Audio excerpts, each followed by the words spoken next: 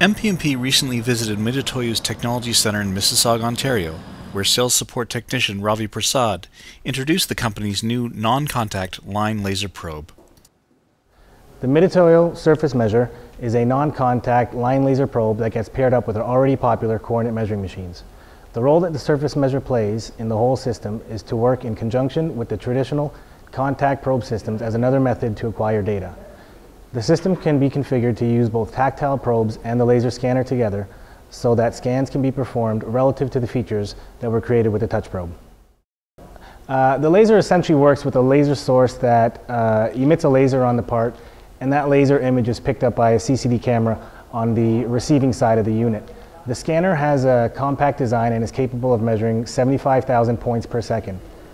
With a conventional laser probe, the laser intensity and camera sensitivity must be adjusted according to the environment and the workpiece material. In contrast, the surface measure will automatically adjust for these factors. Traditionally, coordinate measuring machines have been used as measurement systems, but now with the addition of the laser probe, the CMM can be used as a production system that can be part of the entire process from development and prototyping right through production.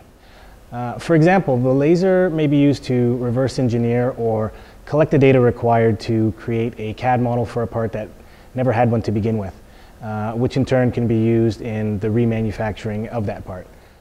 In an inspection capacity, it can be used to verify in a matter of seconds that the entire part produced conforms to specific tolerances of an existing CAD model. For more information, visit www.mitutoyo.ca.